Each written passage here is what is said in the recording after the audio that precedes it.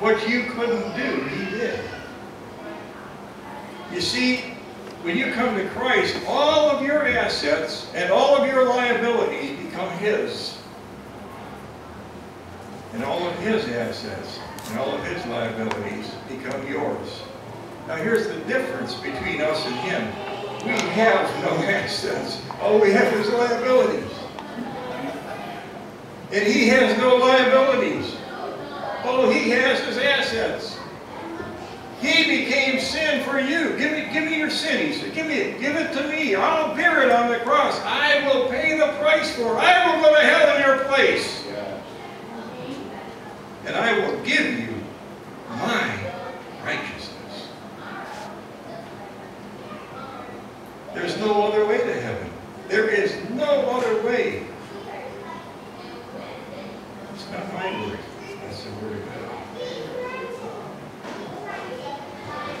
Okay, let's get back to this. Now that you understand what it means to be born again, it means to have that spiritual birth that reconnects you to God. Beginning in verse 6 of chapter 2 of Colossians, it reads like this.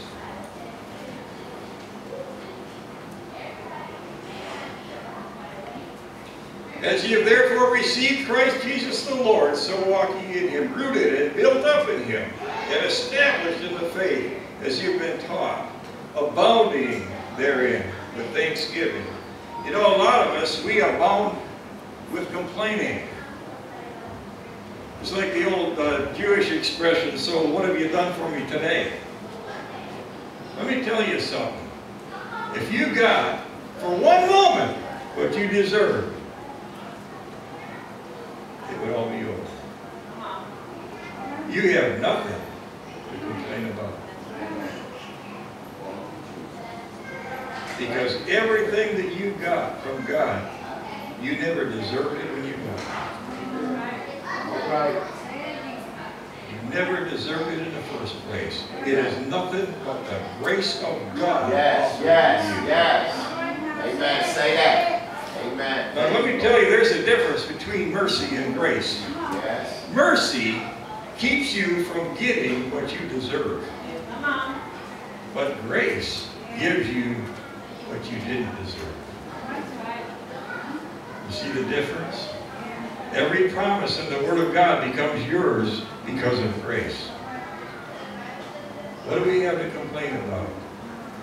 You know, one of the things that God hates, I'm going to tell you two, because one's that important. I'll give you that one first. It says God hates hands that shed innocent blood. Think about abortion when I say that. God hates hands that shed innocent blood. But the other thing the Bible says that God hates is murmurers. Murmurers, people with an ungrateful spirit. People who don't appreciate the breaks that they're given in life. I'm sorry, am I stepping on toes here? It's got to be said. It's got to be said. Because we're told that we're to come to God with thanksgiving. And that's a heart of thanksgiving, not just what's on your lips, but what's in your heart. It's the way you live. It's how you walk. And it goes on to say, beware. Now this is good. We want to hear this. It says, beware lest any man spoil you through philosophy and vain deceit, after the tradition of men, after the rudiments of the world, and not after Christ. There are a lot of religions, or a lot of self-help programs, or a lot of well-meaning people who will give you philosophy and tell you that's the answer. But first you need to understand what philosophy is and why the Apostle Paul here is talking against it. Philosophy. Let me give you a different way of reading that from a Phillips translation and the Taylor translation there. I've combined them here, but this is what it says. Be careful that nobody spoils your faith through intellectualism or high-sounding nonsense built on men's thoughts and ideas instead of what Christ has said. That makes more sense, doesn't it? The word philosophy, I have a definition here. Philos, Greek word philos, means fond of. It's where we get the word Philadelphia. Phileo is like brotherly love. Yes. Philadelphia, the city of brotherly love. But this definition says philos means fond of, and sophos means wise things. Fond of wise things. But that's the wisdom of the world, not the wisdom of God. You see, you can hear some high-sounding things taught that are absolutely deceiving, and you don't even know you're being deceived. In the time of Paul, they had what they called sophists in the world, where we get our word for sophistication. We think sophistication is good, right? You put on a tuxedo and a top hat, you just strut your stuff, right? But no, that's not exactly right. The definition of a sophist is one skillful in devious argumentation known for overly subtle, misleading arguments. Isn't that interesting? It's amazing, isn't it? Yeah. Now, let's read a little further out of our lesson. Don't be deceived by this kind of teaching. Only on the word of Christ are you going to be able to rely. Only on the word that comes out of here are you going to be able to trust. I don't care how high-sounding it sounds, how much sense it makes to you, how much wisdom the guy seems to have that's sharing it with you. It's man's wisdom. And it means nothing to God. This is the only way to salvation. And I'm giving it to you today. For in him, we're talking about Jesus here, verse 9, in him dwelleth all the fullness, Father, Son, Holy Ghost, all the fullness of the Godhead bodily in Jesus Christ. Thank you. Isn't that amazing? Amen. And you are complete in him. If you're complete in him, what more do you need? You know, we were talking, Pastor Annette and Pastor Cliff were talking about stomping on the devil's head and getting him under your feet and taking authority over him and using the full armor of God and going on the attack after him and not running from him. And you're thinking, how in the world does that make any sense? Well, here's the answer, my friends. Jesus kicked his tail. Yes. Hallelujah. Stripped him of his power. Thank you, Jesus. And gave it to you, the church. Yes, Lord. I'm going to prove it to you from the scriptures here. But I want you to see it up front so you know where we're headed for with this. Read a little farther now. Verse 11. Oh, we go back to verse 10. And you are complete in him, which is the head of all principality and power. Who is the head of all principality and power? Jesus Christ. He is the head of it. He wasn't always.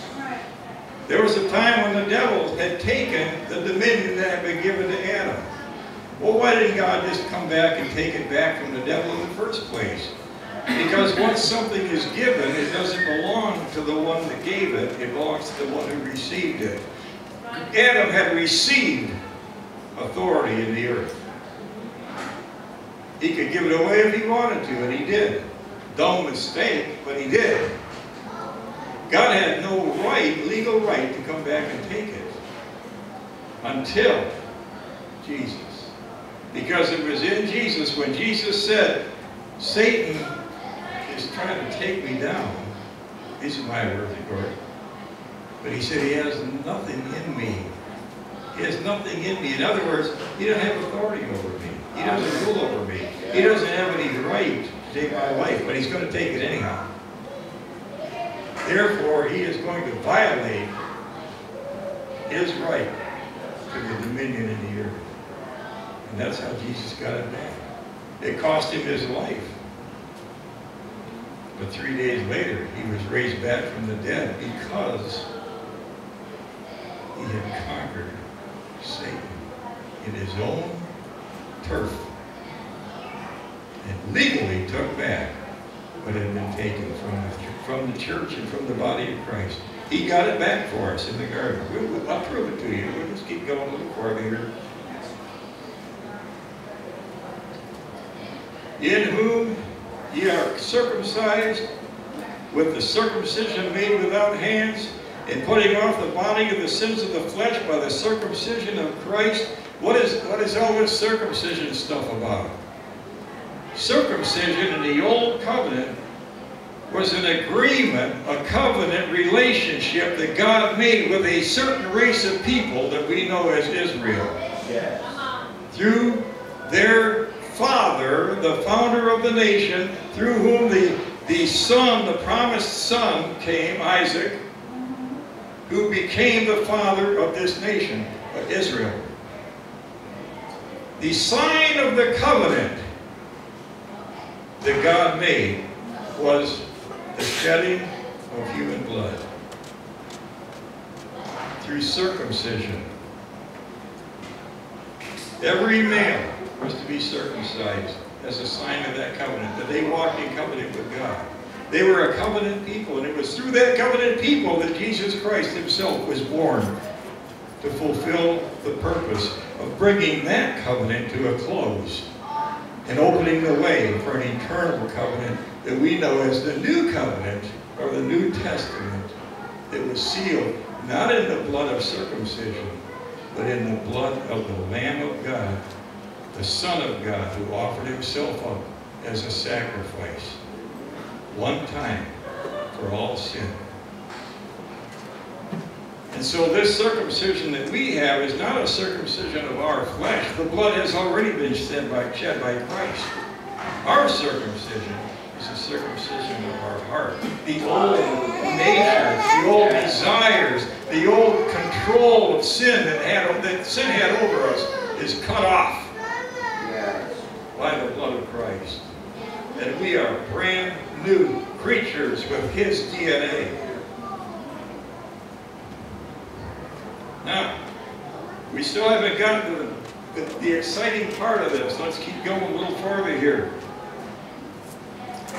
Blotting out the handwriting of ordinances that was against us, which was contrary to us, and took it out of the way, nailing it to his cross. What handwriting? Well, let me start with this. There was this thing that the Old Covenant had called the law. You think of it as the Ten Commandments, but it went much deeper than that. It included every feast day, every high day, every sacrifice, every type of offering that was to be made, how it was to be made, where it was to be made, when it was to be made. All of these rules and laws and regulations, all of these things that no man could keep up with, even when they wanted to. That's right. And everything that they did that was contrary to God's will was written down against them, in a sense. That's the handwriting that's being talked about. First of all, the law itself, and then the disobedience to the law. All of these things was there that they had to face come Judgment Day. But here comes Jesus now. Remember, not all those people in the Old Covenant who broke that covenant went to hell. I want you to know that. Because they had a Savior too. He just hadn't been born yet. And they could look forward to it. But in the natural conditions, what we're talking about, all of these things were written against mankind. He had no control over it, but here comes Jesus. And you being dead in your sins and the uncircumcision of your flesh, has he quickened or made alive together with him, having forgiven you all trespasses. Grace and mercy. Grace and mercy. Now, listen to this. Blotting out the handwriting of ordinance that was against us, which was contrary to us, he took it out of the way, nailing it to his cross. And, verse 15, having spoiled principalities and powers, he made a show of them openly, triumphing over them in it. I'm going to give you another version of that verse 15. from the Phillips Bible.